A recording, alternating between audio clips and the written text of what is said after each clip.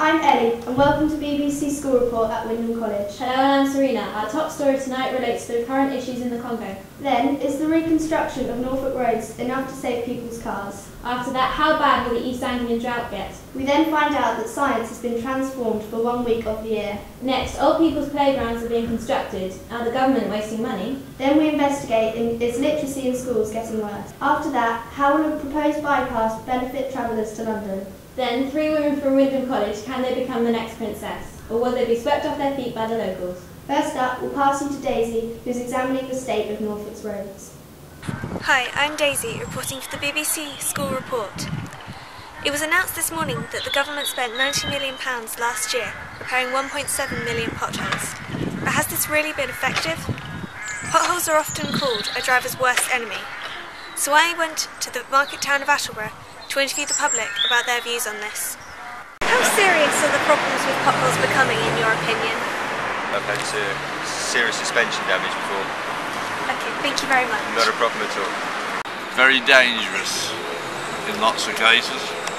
Have you ever experienced any problems with your car due to them? When I had a car, yes I did, especially with the steering. Okay, thank you very much. The more you tell people, the more that appears. It's terrible, terrible. Have you ever experienced any problems with your car? Yeah, the offside wheel, had to have all the stuff put in for it. Cost me just over £100 because of it. I'm speaking to David Morter from David Morter Car Servicing, a local mechanic, about the problems caused by potholes. What kinds of problems can occur as a result of potholes? The wheel will bend, creating a puncture. And how much can it cost to repair this damage?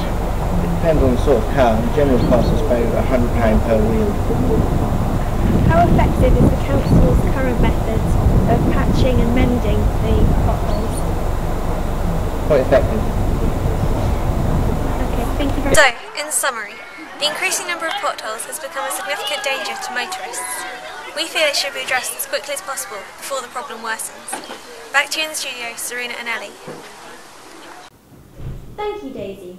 Our next story is from Owen, reporting live in East Anglia about the recent and future droughts. With agriculture such a vital industry to our region, the recent announcement of an official drought period in the east is not the best news we could have anticipated. The effect it will have on both farmers and everyday consumers is perhaps even more startling. In 2010, the 10-year average for rainfall in Norfolk alone was recorded at 25 inches, yet 2011 only saw 16.3 inches. This east will also see a hosepipe ban. And although the past few days have seen a little rain, it is nowhere near enough to support the coming days, weeks and months that are traditionally the dry months of the year anyway. The effects of this lack in rainfall are widespread amongst the regions affected, with many farmers choosing not to plant onions, carrots or potatoes as a result.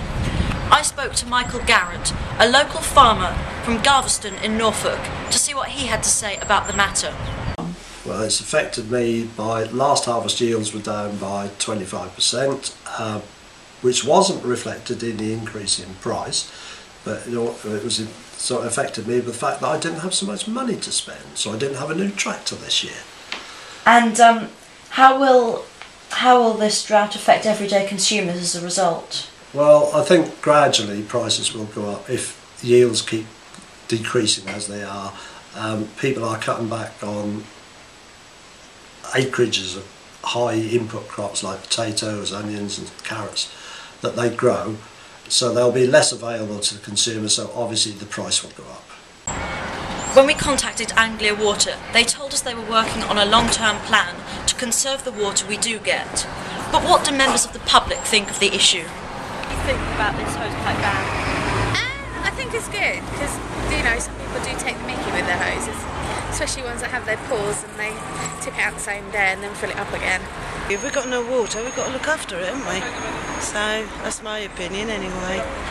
I don't like the hosepipe ban because I can't use my water and my grass will die, my plants won't look nice and I'll also have a dirty car. Clearly, this drought has been and will continue to be devastating for the farmers and everyday consumers alike, with agriculture playing such a vital part in our community.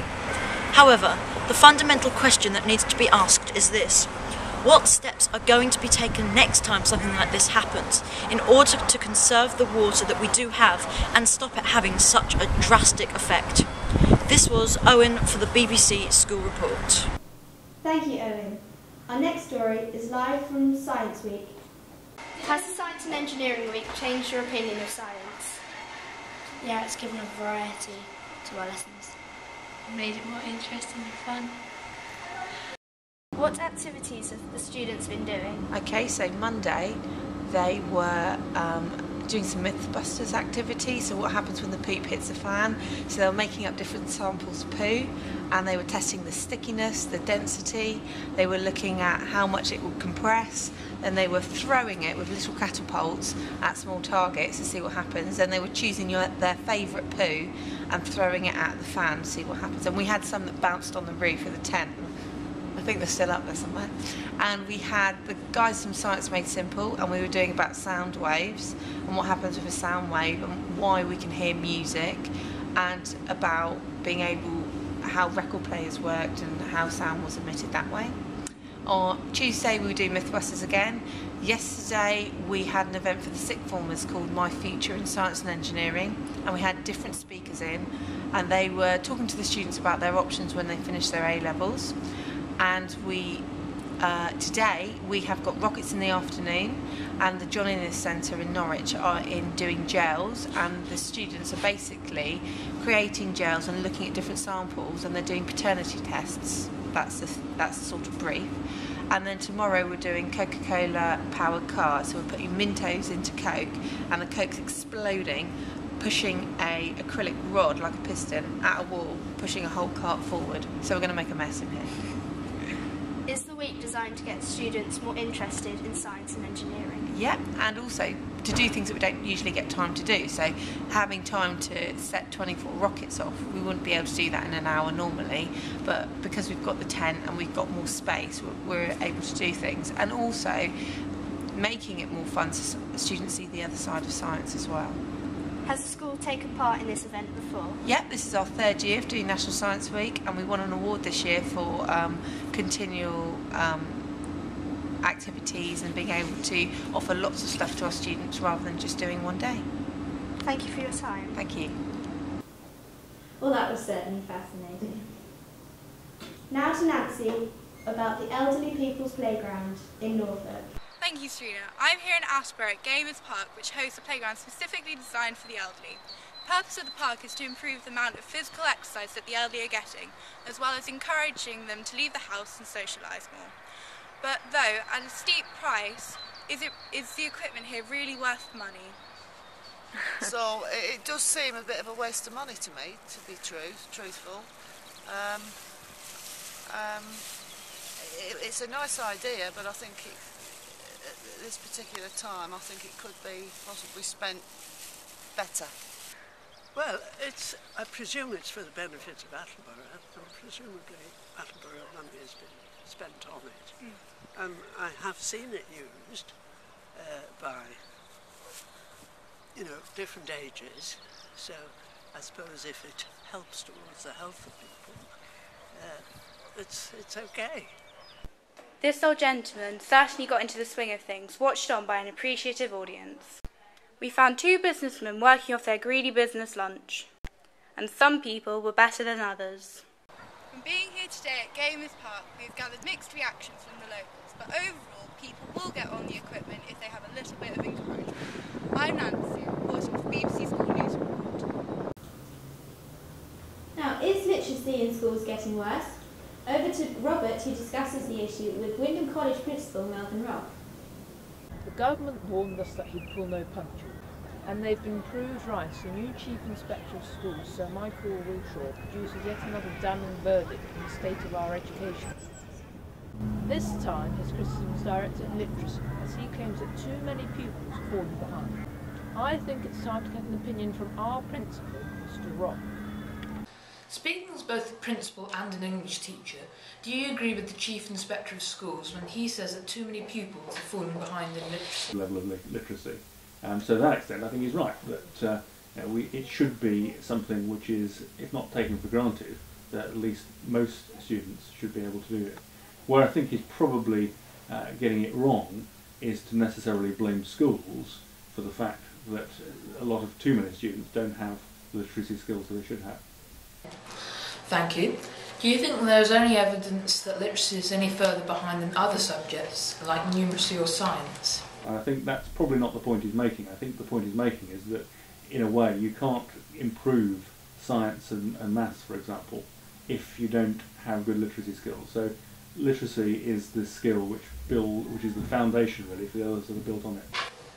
Do you think the inspectors are being too critical? Could it be argued that they're just trying to make jobs for themselves? I think there very well may be a bit of that. As I say, I think the mistake is for Ofsted and for the inspectors to blame schools for what actually is a major change in society. Over to Owen, who describes the situation with a recently convicted Congolese warlord. I'm Owen and I'm reporting here today for BBC School Report on the topic of the recent charging of the Congolese warlord Thomas Lubanga. Thomas Lubanga was found guilty of using child soldiers in his militia. Lubanga was found guilty by the International Criminal Court. He becomes the first person convicted by the International Criminal Court after almost 10 years of being established. Lubanga used children as sex slaves and bodyguards. He also turned them into ruthless killers. He's recruited large quantities of child soldiers for a conflict in northeast of the Congo, which massacred over 50,000 soldiers and civilians in the Ituri region alone. Lubanga has a degree in psychology and at one point had recruited over 3,000 child soldiers.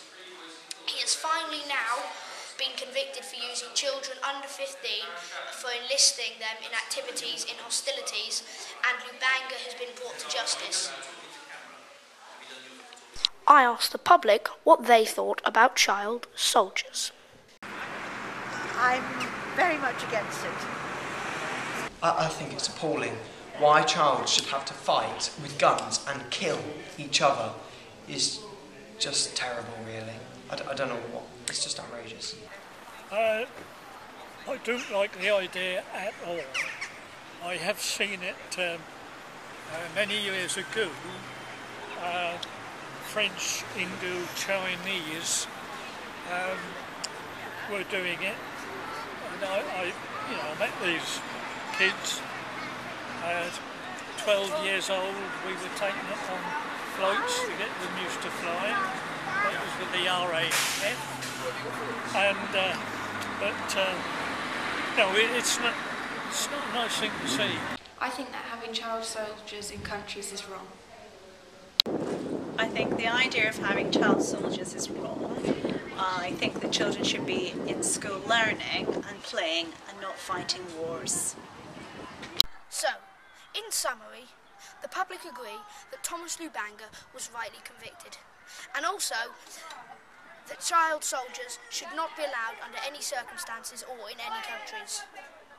They also believe that child soldiers are a very bad idea due to the fact that they should be in school and learning.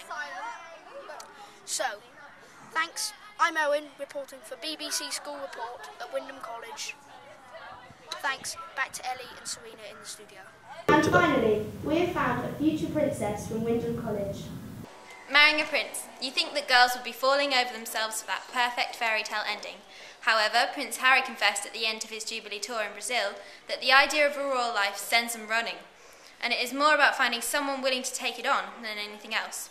With ex-girlfriends such as Caroline Flack and Florence Brudenell-Bruce, some girls would be intimidated. But through some surprisingly easy investigation, we have interviewed some potential marriage material. What are your qualities? Well, I'm probably outgoing and I love champagne. Why do you want to marry Prince Harry? Because he's the fittest ginger I know. Does the prospect of a royal life scare you? Yeah, a little bit, but I'm sure I could get used to it. Can you handle that kind of relationship?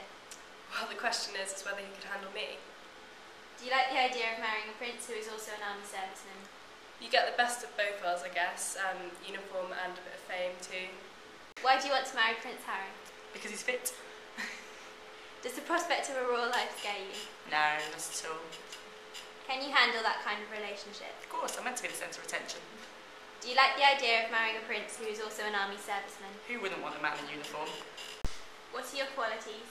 I like going to watch the horse racing, I like going to parties, I'm bubbly and I'm always up for a laugh. Why do you want to marry Prince Harry?